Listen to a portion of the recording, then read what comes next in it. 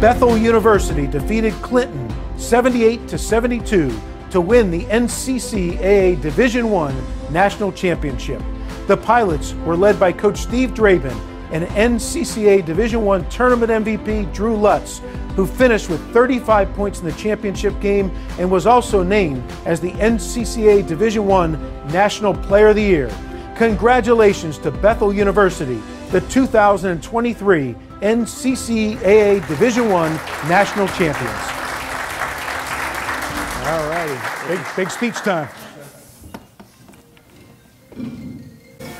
Dan Snow, that is fantastic stuff, the voice of God right there. I'd like to hire you at Bethel University. Let's talk after. First off, I just want to, before I forget, thank my wife for being with me this weekend, and just all the wives, coaches' wives out there, all the sacrifice you guys put, so thank you, honey. I also want to be in prayer if you guys can continue to pray for my parents who are at home with our 9, 7, 5, and 3-year-olds. But thank you. Blessed to be here. Very honored and privileged to be amongst so many great coaches. Have had great conversations here throughout this weekend. Thank you to John McCarthy, just the whole small college basketball staff, just giving us the opportunity to have our seasons recognized. The only issue I have, John, just with this weekend is could you use somebody besides somebody from Indiana Wesleyan to do the highlights? Steve Goodley's a good friend, and a lot of respect for the legends that you were in our conference. But anyway, thank you to the small college basketball staff. Our season had a fun season, just like many coaches, many programs. Did come with some ups and downs, some challenges, some injuries along the way. Just in short, we're fortunate to a 20-win season, top 50 RPI. Some crazy coach scheduled the top 20 toughest schedule in the country. So we had a lot of good things that we did. Made the NAI National Tournament.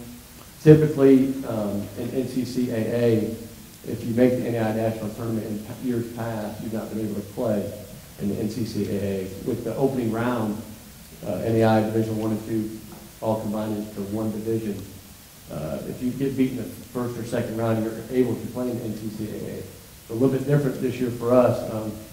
Unfortunately, get beat in the opening round in the National Tournament. Our guys obviously down, wanted to go further in the tournament. And so had to have a meeting with them the next morning in our hotel conference room. Could tell guys were a little dejected and down. They wanted to pursue the NAI National Tournament. But the next week we played in the NCCA. Had 2 players that we found out were not allowed, or not able to play. One concussion, one was a hamstring. So we go from 12 players down to 10. In our conference the NCCA semifinal game, Drew Lutz, best player, the NCCA's Player of the Year, National Player of the Year, goes down with a hamstring in the second half of the semifinal game. We ended up finding a way to win that game. Fortunately, we go to the championship game, and our second best player, Nathan Harris, has a stomach virus. He travels with us. He tries to play, can't play. Mom and Dad end up going to the locker room. They take him to the hospital. And so we're down to, we have 3 guys that started the game. We had a combined of 1 total start on the whole season. So we're down to 6 or 7 players. I told the guys before the game, let's make a move. This is an opportunity for us to go make a great memory.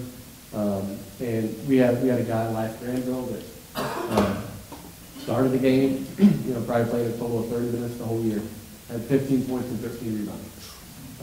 And just to see a guy that continue to work all season, not able to get a ton of playing time as coaches. It was awesome to see that and to see our team just rally behind him and the rest of his teammates. So a story that my young coaching career I'll remember for the rest of my career. And again, just grateful for small college basketball and this recognition. Thank you.